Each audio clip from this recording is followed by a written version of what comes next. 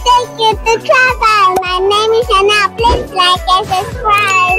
我们现在来到了克罗埃西亚的第二大城市，超热闹的，这边比我们去首都还要热闹。我觉得这边应该才是首都吧，这么热闹的地方。我们身后方就是他们的旧城区了，这边我们明天才会放重点拍一下。今天已经来的时间太晚了，晚上就带大家看一下这个斯普利特，这个是一个海港的城市。我们一起一边跟着我的脚步走吧。这边有很多这种卖跳岛的行程，我们上次在另外一个海滩的时候也有很多这种跳岛的行程。Golden Hour Beach 港口跟老城区的中间，这里就是卖纪念品的地方，有很多人都会在这边喝酒啊、吃东西。我发现还蛮少看到他们这边在用餐的，感觉他们都是喝酒比较多，被吃掉了。在克罗埃西亚这边海滩的地方都非常的热闹，上次我们去的那个海滩也是非常的多人，现在来到了这边也是非常的活跃，跟我们去逛首都的那个感觉完全不一样。今天才礼拜四而已，礼拜四的晚上就已经那么多人了，全部都是紫色薰衣草的产品，一经过就超香的。这个看起来应该不太像薰衣草吧？他们说是薰衣草，但是又好像有点像。7月份来到克罗埃西亚这边是非常旺的一个旅游旺季，要特别的注意是这边的太阳也是非常的毒辣，这几天最高有达到38度，超热的，我们都快要被烤熟了。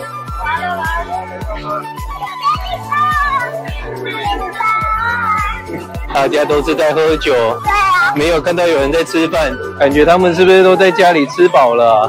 现在7点多都是喝酒的时间了，跳岛的人回来了。哇，看一下这个好大的游艇哦！斯普利特这边是一个非常大的一个港湾，我知道了，大家吃东西都是像这样在路边上面吃的。嗨，他们都先在旁边吃饱了，然后才去餐厅喝酒。对呀，应该是吃东西感觉太贵了。刚刚就是这个教堂在打钟了，8点了。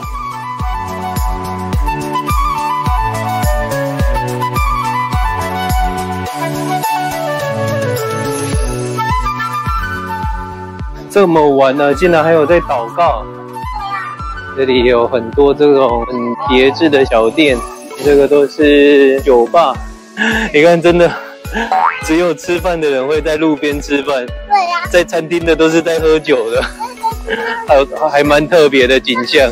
看一下这个晚霞搭配的这个分水池，这样是不是很美啊？现在太阳已经下山了，没有那么热了，不然早上的时候真的都是热得要命。现在我们来到了，这是一个很大的广场，这个广场很漂亮它的这个建筑全部都是漆红色的。这边是也是一个餐厅跟酒吧的地方。大家看一下这个建筑，这样是不是感觉是像用画的一幅画在上面呢？人家是2D 的感觉。我们现在走到另外这一区，也都是这种老房子，这里全部都是一些餐厅跟酒吧。2000块台币。T.A.C 很多有这种 studio 的民宿吧，让大家自己入住的 Airbnb 那一种的。超热闹的斯普利特。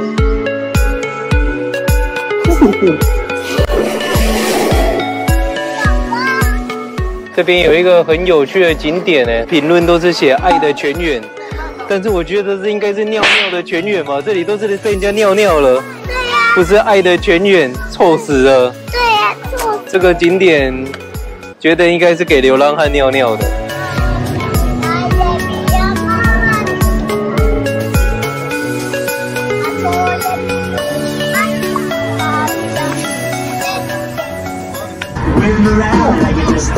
Okay, now yes.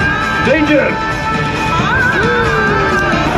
1, 2, 3!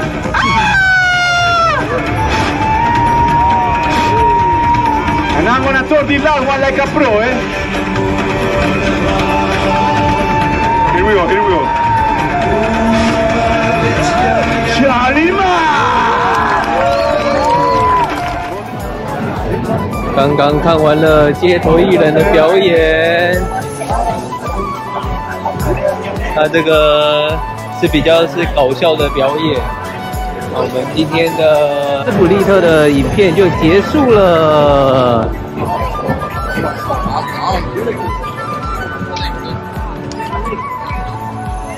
喜欢我们频道的朋友，麻烦帮我们按赞、订阅、加分享，以及开启小铃铛，日后会有更多有趣好玩的影片跟大家分享哦。Please like and subscribe. Bye bye.